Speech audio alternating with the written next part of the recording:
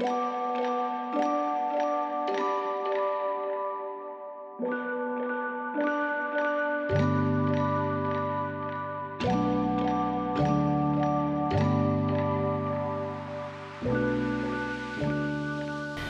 is very novel about our study is that this specific data set made it possible for us to apply these mature techniques to this data set and for us to discover these biomarkers for prediction of future onset of Alzheimer's disease in speech.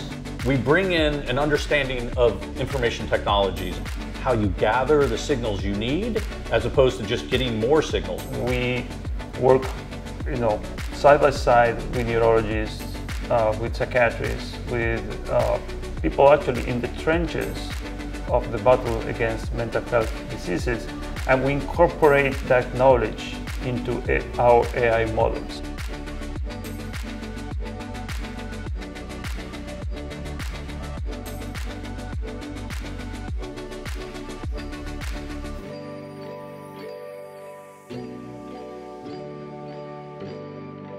Speech is a fundamental aspect of human behavior, right? It's essential for living in a community, and any mental health issue, any dysfunction, either neurodegenerative or psychiatric, has an expression in speech.